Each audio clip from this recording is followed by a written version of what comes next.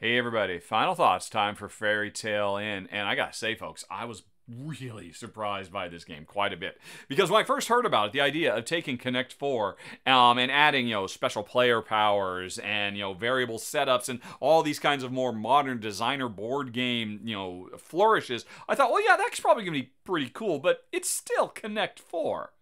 Connect 4. I mean, come on, how good could it be? And yes, I know one of the co-designers is Paolo Mori, who is one of the hottest designers working today. Vasco da Gama and Blitzkrieg, Rise of Augustus, Libertalia, Pandemic Fall of Rome.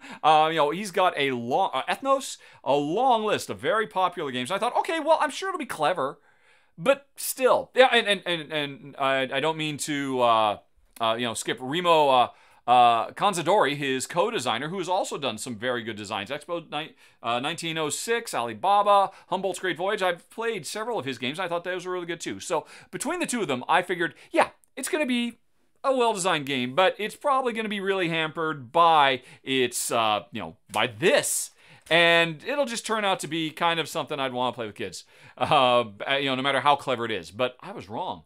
This game's got a lot going on. The variety you get out of the 5 characters and the way these interact. I mean, if you just watched my run through, you saw 5 of them. The other ones, the princess, where she's trying to get diagonals. So that changes everything, trying to chase after diagonals in a game where normally all you care about is orthogonal. The bad wolf, trying to get majorities on a given row so that at the end of the game you can get huge 3 points for having the most of your bad wolves on a given row. That's a very complex thing to pull off. And the Pied Piper, like Jack and the Beanstalk, every time you put the Pied Piper out, you put out a rat tile instead of a beanstalk tile, and but they can go anywhere, not just next to Jack. These combine with these other ones to create really interesting, puzzling little situations. And you think, okay, well, it's always going to be super obvious anyway, because, well, yeah, I know if you put this here, I'm going to put that there. It's a 2-player only game. It's so tit for tat. But then you throw in all these special powers, negative ones and positive ones.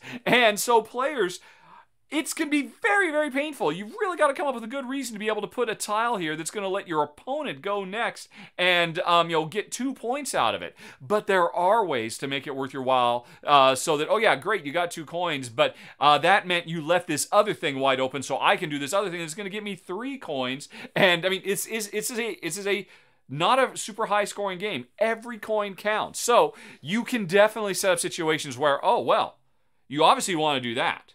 But you realize if you do that, you're leaving this other thing that I'm going to be able to do. And so what are you going to do? Creating these kinds of conundrums for each other and, counter moves and outthinking each. Don't get me wrong.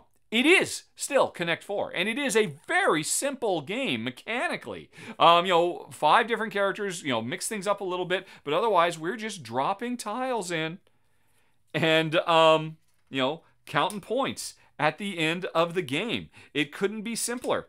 But, the brilliance of these 2-sided tiles, so you can see at a glance, oh, these are my tiles, these are your tiles, trying to avoid or chase after the special powers, and all the mix-up makes this game a surprisingly good game. So much so that Jen and I are keeping it. And I would not have expected. I thought this was going to be a great gift for my niece and nephew after we were done. And sorry, Zane and Zoe, you're not getting it. We're keeping it because we really enjoy it quite a bit. My only complaint about this game, in all honesty, is I wish there were more than 8 cards. Don't get me wrong, 8 is enough for love, but more would be better. It's interesting.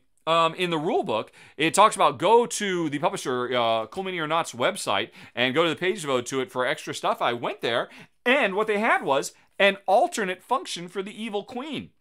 I'm like, yes, that's awesome. That means there's 9 cards. Now I want alternate functions for all these other cards too, so that we can go up to have 18 different cards. So hopefully, the game catches on. Hopefully, the publisher decides to put out promos. I know they did actually put one promo out via the Dice Tower's yearly fundraising. I'm probably gonna have to seek that promo out. And I don't really chase after promos much anymore. And don't get me wrong, it doesn't need it. The 8 cards plus the 1 bonus that's on the website is enough for variety. But I want more, because this is super fun. It is super charming. And it's really, really was a big surprise for both me and Jen. And yeah, that's it for Fairy Tale Inn. Thanks very much for watching, everybody. Have a very nice day. Talk to you later. So long. Bye-bye.